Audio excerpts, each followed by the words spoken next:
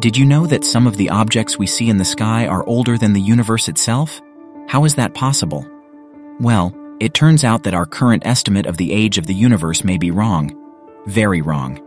In fact, a new study suggests that our universe is twice as old as we thought, and that changes everything we know about its history and evolution.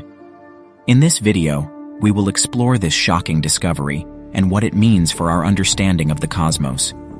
We will also look at some of the mysteries and puzzles that led scientists to question the age of the universe in the first place, and how they used a new model to solve them.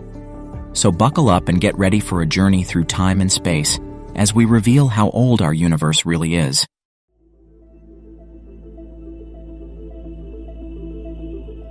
The age of the universe is one of the most fundamental questions in cosmology.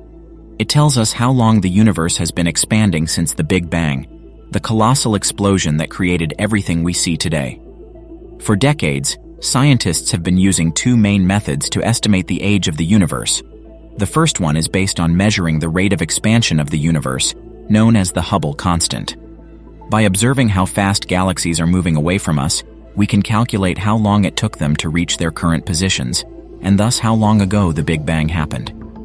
The second method is based on studying the oldest stars in the universe, which are found in ancient globular clusters. By measuring their brightness and color, we can estimate their age and infer the minimum age of the universe. Using these methods, scientists have agreed on a value of about 13.8 billion years for the age of the universe, with an uncertainty of about 20 million years. This value is consistent with various observations and models of cosmic microwave background radiation, which is the leftover heat from the Big Bang that fills the entire sky. However, there are some problems with this value. Some problems that have been bothering astronomers for a long time and challenging our current theories and assumptions about the universe. These kinds of problems make us wonder if we are missing something big. One of these problems is that some stars and galaxies seem to be older than the universe itself. That's right, older than 13.8 billion years. For example, one star in our own galaxy, called Methuselah, has an estimated age of 14.5 billion years, which is clearly impossible if the universe is younger than that. But Methuselah is not alone. There are many other stars and galaxies that appear to be too old for our current estimate of the age of the universe. And the James Webb Space Telescope has just recently discovered some of them. One of jwst's first discoveries was a group of galaxies that were around just 300 million years after the Big Bang, which is less than 3% of the current age of the universe. These galaxies are not only very old, but also very small and compact, with diameters of only a few thousand light years, compared to the Milky Way's diameter of about 100,000 light years. They are so unusual and unexpected that they have been dubbed the impossible early galaxies, because they seem to contradict our current theories about how galaxies form and evolve.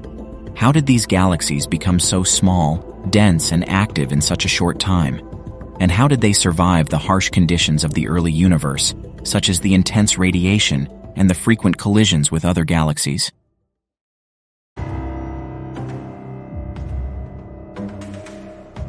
Some researchers have claimed that these kinds of findings are in fact mistakes, but what if these discoveries are not anomalies or errors? What if they are telling us something important about our universe? What if our universe is much older than we think? This is exactly what a new study by Rajendra Gupta, a physicist from the University of Ottawa, proposes. In his paper published in Physical Review D in November 2021, Gupta claims that our universe is not 13.8 billion years old, but 27 billion years old. That's right, twice as old as we thought. How did he come up with this number? Well, he challenged some of the assumptions and methods that we use to calculate the age of the universe, and introduced some new ideas based on existing theories. One of his main arguments is that we have been misinterpreting the redshift of light from distant galaxies. Redshift is the phenomenon that happens when light from an object moving away from us stretches towards the red end of the light spectrum. By measuring this redshift, we can estimate how fast the object is moving away from us and how far away it is. This is how we determine the rate of expansion of the universe, and hence its age. But Gupta says that redshift is not only caused by the motion of galaxies, but also by the loss of energy of light as it travels across the universe. This idea is not new, It was proposed by a Swiss astronomer named Fritz Zwicky in 1929, and it is called the tired light theory. However, this theory was rejected by most scientists because it contradicted other observations and predictions of the standard model of cosmology. Gupta also claims that we can reconcile the tired light theory with the standard model, if we also allow for another possibility: that some of the fundamental physical rules that govern the interactions of particles change over time. This idea is also not new. It was suggested by a British physicist named Paul Dirac in 1937, and it is called the varying constants hypothesis. According to this hypothesis, some of the constants that we use to describe the strength of forces and the masses of particles are not really constant, but vary slowly over time. Gupta combines these two ideas and proposes a new model that can explain some of the puzzles and mysteries that we see in the universe. For example, his model can account for the existence of stars and galaxies that seem to be older than the universe itself by extending the time available for their formation and evolution. His model can also explain why some galaxies are much smaller than we expect by reducing their mass due to the loss of energy of light. Gupta's model also challenges another key assumption that we use to calculate the age of the universe: the cosmological constant. This is a term that represents the dark energy that drives the accelerated expansion of the universe. Gupta replaces this term with a new one that depends on the varying constants and shows that this can affect our estimate of the age of the universe significantly. By applying his model to various observations and data, Gupta arrives at a new value for the age of the universe: 27 billion years, with an uncertainty of about 40 million years. This value is consistent with his model, but not with our current theories and assumptions. So, who is right? And what does this mean for our understanding of the cosmos?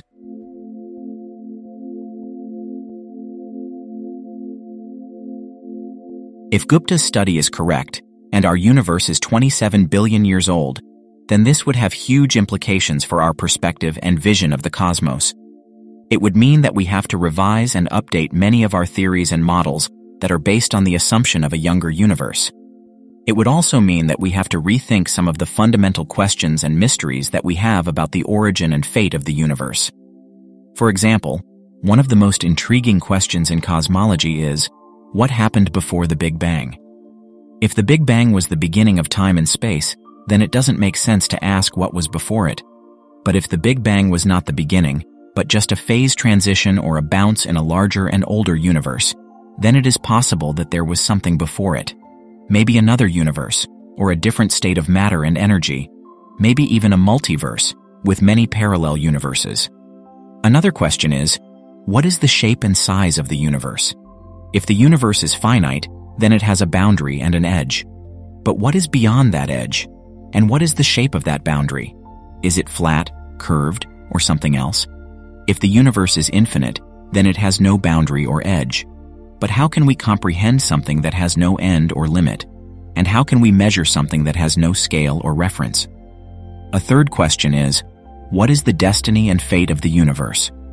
If the universe is expanding faster and faster due to dark energy, then it will eventually reach a state where everything will be so far apart that nothing will be visible or reachable. This is called the Big Rip scenario, where even atoms and molecules will be torn apart by the expansion of space.